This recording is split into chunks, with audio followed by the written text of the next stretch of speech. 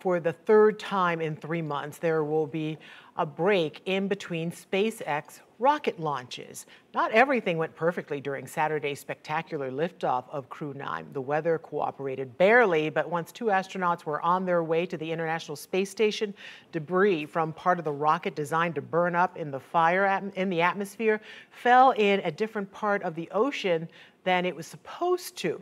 Now, we're not talking about the rocket booster that landed as planned at the Cape. The mishap happened with the upper stage. Now, SpaceX won't be launching again before figuring out what happened here. News 6's James Sparvero tells us what he's learning. I'm happy to report that Falcon 9 did safely deliver Dragon and the crew to their intended orbit. After the launch Saturday, SpaceX reported Nick Hague and Alex Gorbanov were on their way to the International Space Station. But what we didn't know yet was that after separation from the capsule, the upper stage of Falcon 9 misfired during its deorbit burn. Now, normally that engine firing makes the second stage burn up in the atmosphere and any leftover debris falls into a specific region of the ocean.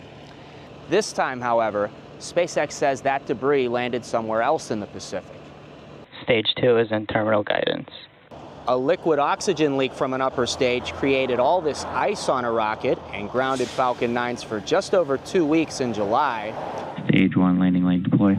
And then in August, it only took 3 days before the FAA let SpaceX fly again, when during a landing, the first stage of a Falcon 9 tipped over and burst into flames.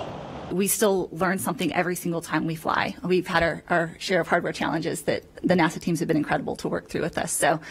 So now Bill Harwood and I from CBS, we're wondering how many launches in October might be affected. Bill, it's the busiest launch schedule ever at the Cape, and we're thankful you're joining us on a Zoom on a day off, which doesn't happen too often around here.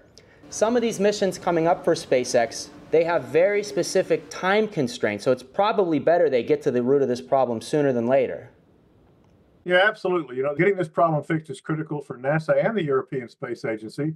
ESA wants to launch a mission to an asteroid on top of a Falcon 9. And just a few days later, NASA's trying to launch the $5.2 billion Europa Clipper mission to Jupiter's moon, Europa. They have very short planetary windows. They have to get off within those windows, or these missions would face a significant delay. A Starlink launch was planned Wednesday, but now it looks like the next launch here could be ULA's Vulcan Centaur. After its maiden launch in January, Vulcan's second flight could be Friday. Today, United Launch Alliance rolled the 200-foot rocket to the launch pad. At Cape Canaveral Space Force Station, I'm James Sparvero, getting results, News 6.